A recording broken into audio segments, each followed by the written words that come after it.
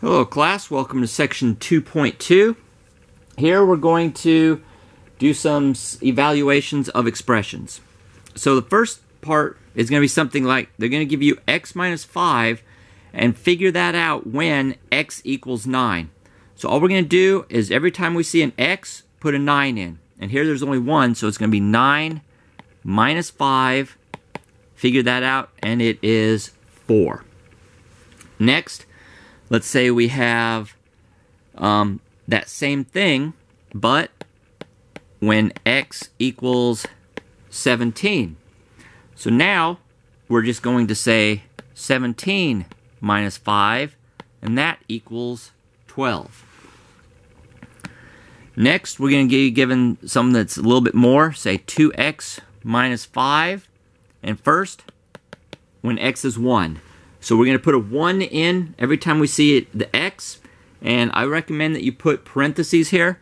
So it's going to be 2 times 1 minus 5. Do the order of operations. So it's 2 times 1, which is 2 minus 5, and 2 minus 5 is negative 3. Then we're going to have x is 2, so we're going to have 2 times 2 minus 5. 2 times 2 is 4 minus 5, and that equals negative 1. Then, when x is 3, so we're going to have 2 times 3 minus 5. 2 times 3 is 6 minus 5, and that equals 1. So you're going to have quite a few that are just like that. Then, you'll have one that has two variables. Say we have 13x minus y when x equals 7 and y equals 19. So we're going to put a 7 in for x and a 19 in for y. So it's going to be 13 times 7 minus 19.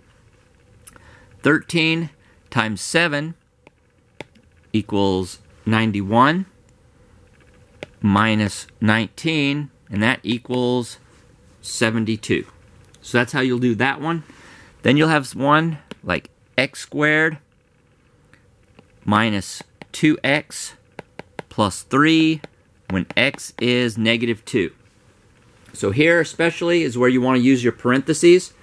So we're going to put parentheses around the negative 2 squared minus 2 times negative 2 plus 3. So we're going to do our exponents first. I'm going to do this in separate steps.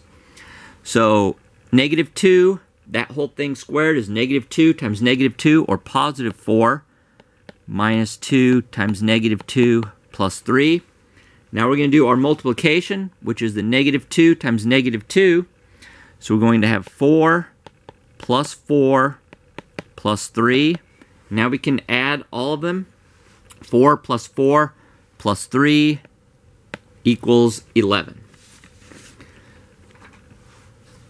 Okay, next we're going to have something like 400t plus 5670, and t equals the number of years after 1995. And what is this going to equal in 2019? So, what we have to do here is instead of putting 1995 in for t or 2019 in for t, we have to figure out how far, because it's t is how many years after 1995. So the first thing we have to do is subtract 2019 minus 1995, and we're going to get 24. And that's what we're going to use for t. So we're going to put 400 times 24 plus the 5670. 24 times 400 is 9600 plus 5670.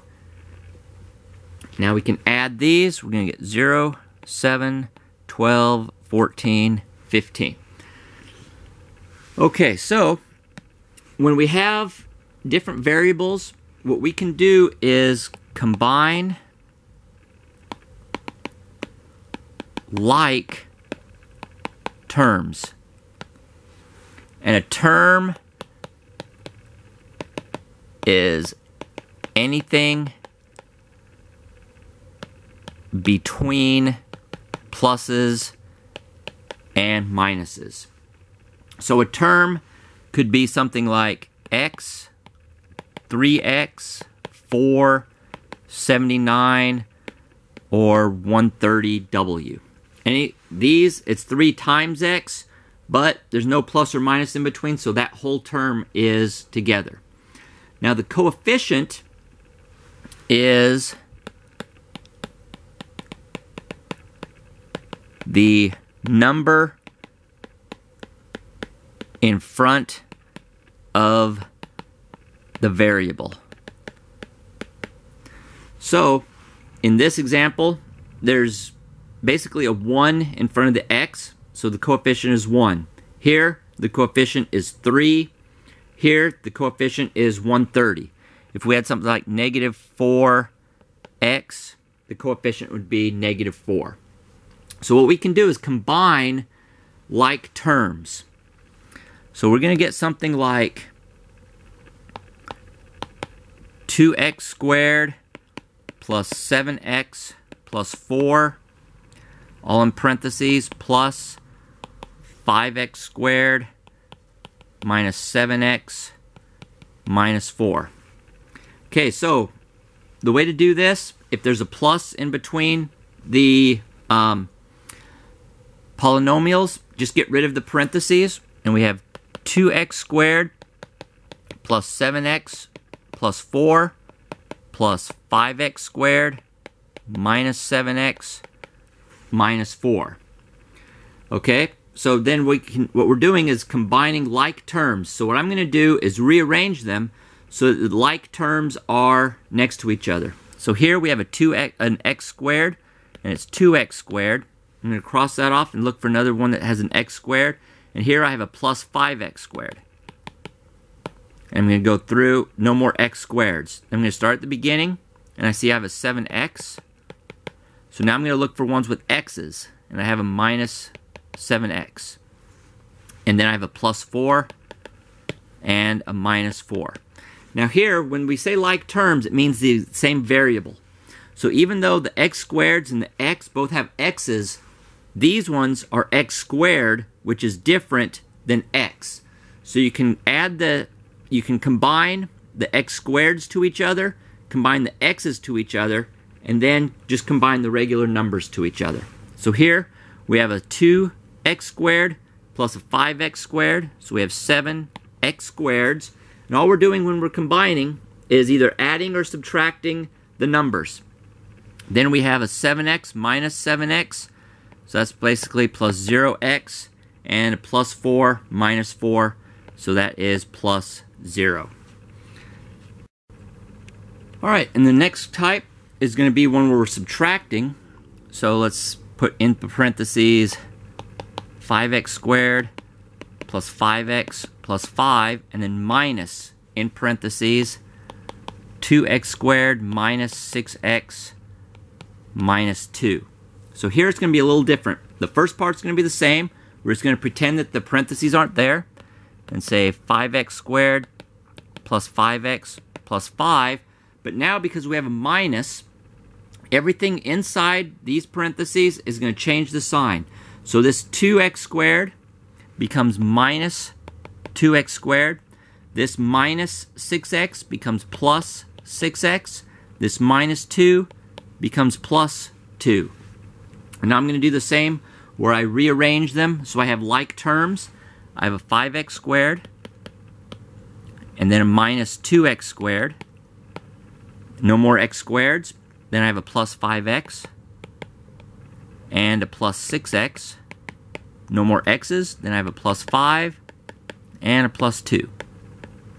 Now I can combine the x squareds. I have a 5 minus 2, so that's 3x squareds. And then the x's, I have a 5 plus 6, so that makes 11x, and a 5 plus a 2, which is plus 7. So our answer here would be 3x squared plus 11x plus 7. And that is it for section 2.2.